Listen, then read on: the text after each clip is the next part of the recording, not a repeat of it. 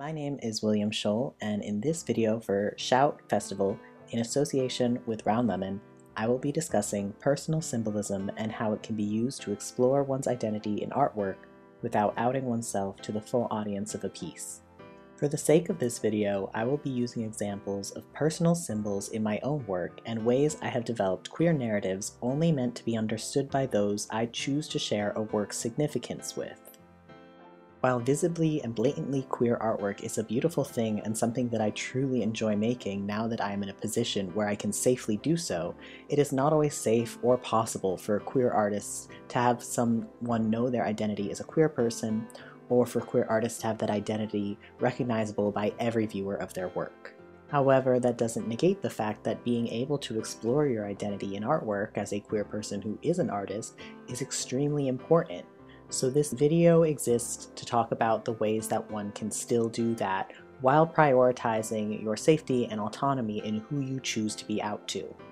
In fact, some works with subtle symbolism can even be done to an extent where they are meant to be understood by certain members of the audience by using very subtle symbols that other queer people will pick up on, but people who aren't as in tune with the community will not be able to grasp. For example, I often do undersketches with my work, particularly when I'm doing figures, in which I include lines on the chest as a subtle reference to top surgery. These lines could just as easily be gestural markings, however, trans audiences are able to pick up on this symbol and have recognized when such pieces are actually about existing as a transmasculine person and the importance of gender-affirming surgery.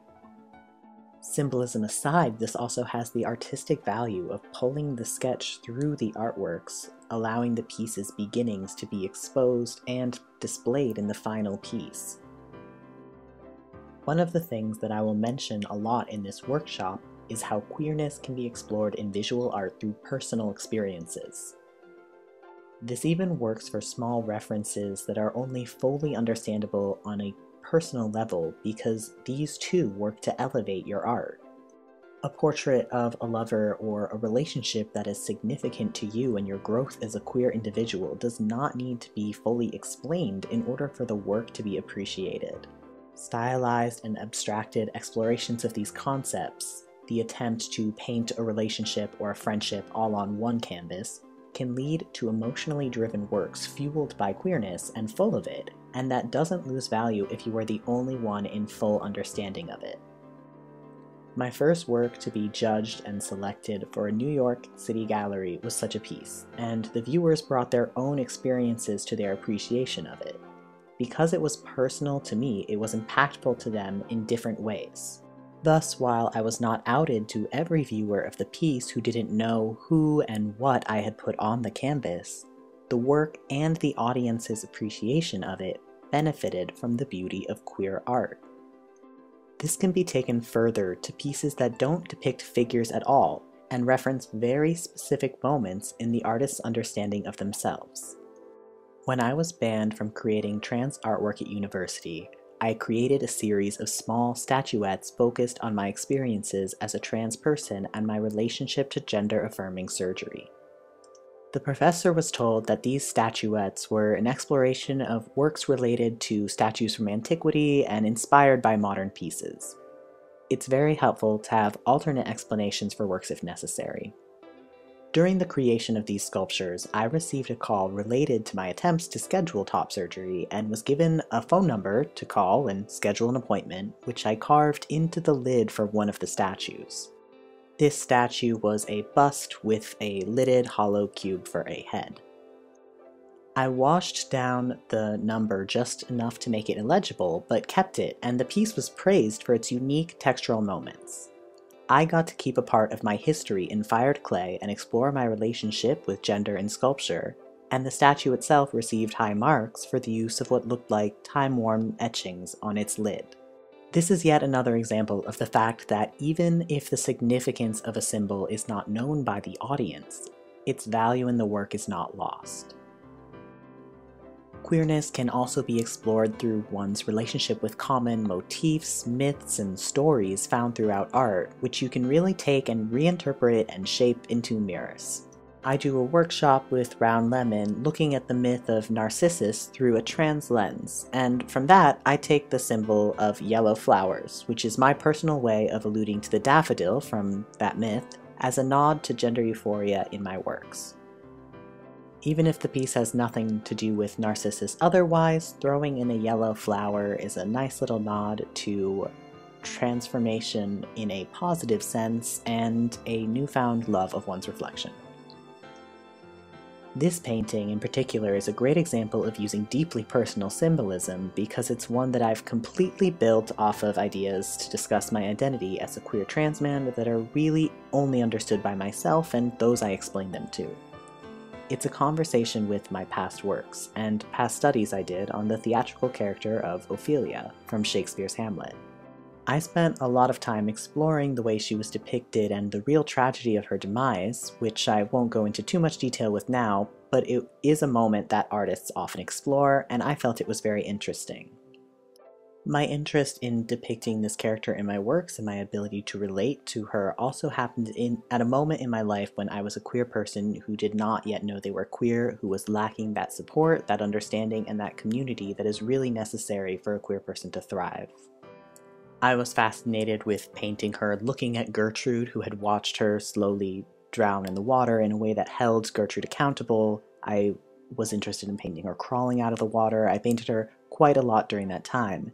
And what I wanted to do years later was to talk about how my ability to be queer had changed my relationship to her and to myself. So I started to paint not just Horatio, who is the gayest character in the show and its only survivor, but a transition from Ophelia to Horatio. And Ophelia with fists full of hair refusing to drown, and a Horatio with strands of torn hair still clinging to his shoulders, bare and sun-touched, free of the clothes that drowned Ophelia. The work is a conversation between me and pieces of my past. It was an exploration of queerness and growth and the way it changes how one interacts with art, stories, and styles. As such artwork is deeply personal, it won't be exactly the same for you. That's not to say that if any of the motifs, stories, or styles mentioned in this video inspired you that you shouldn't draw from them, because you definitely should. But each individual will have their own stories and ideas to put into their work, and their own unique symbols that resonate with them. You could even use the still life or paint depictions of objects that have meaning to your identity or personal significance, such as this example of paintings or drawings depicting testosterone injection bottles. And if you don't like the idea of a still life, you could paint a picture of an event or a moment with friends that resonates with your understanding of yourself and your exploration of queerness in your art. What you should do, really, is draw stuff that means something to you, that resonates with you, however abstract or specific it is. Draw something that you treasure, take something that burns in you, and represent it or explore it as much as you safely can. You can pour your heart onto the paper and then paint over it if it's too much, because you can always paint over it something new. But don't feel like your art isn't queer, or that your art cannot be queer. Art is a very diverse means of expression. These are just a few examples of the ways in which I continue to make art that is queer, even in situations where I could not safely be out or I was just not ready to. The moral of this workshop or this video is to just let people know that you don't have to choose between your comfort and safety or exploring the themes in your artwork that are important to you and your identity as a queer individual. For me, representation is very important now. In my works, it's something I really focus on, especially for transmasculine people, as I don't see myself in museums, and that can be disheartening. With Round Lemon, and now thanks to this workshop with Shout, I'm able to explore openly representing trans and queer work, which means a lot. I would like to take a minute to thank Shout and to thank Round Lemon for making this video possible. Furthermore, if someone watching this feels underrepresented, I do take requests in regards to paintings focused on representation, and I also do commissions. I can be contacted on Instagram or found through my artist associate page on Round Lemon.